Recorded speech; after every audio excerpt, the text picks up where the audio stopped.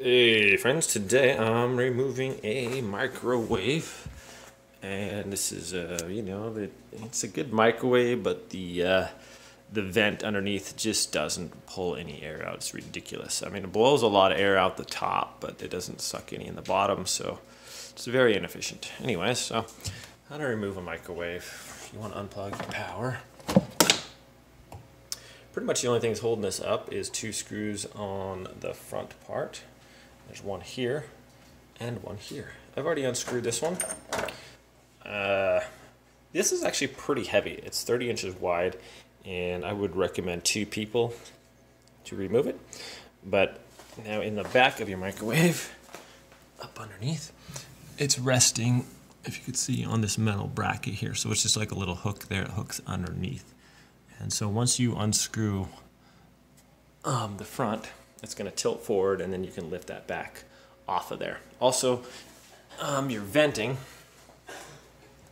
mine's kind of jacked, but you'll need to remove this or loosen it so it's not attached to the top. That'll prevent it from actually coming forward. So I'm going to get another extra pair of hands here, and then we're going to remove this microwave and show you how to do it. So give me a second.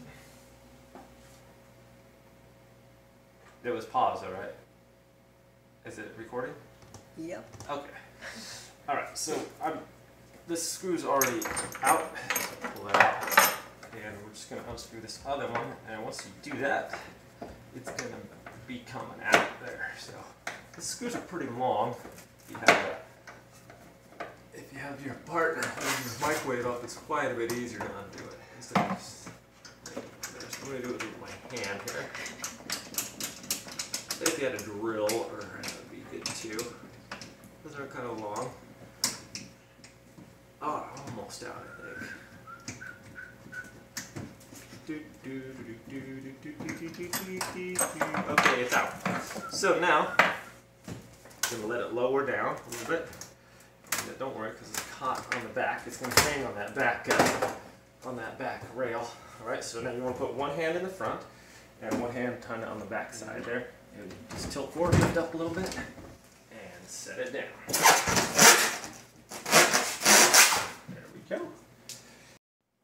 Okay, so here is that metal bracket I was talking about, and there's a hook right here, if you could see.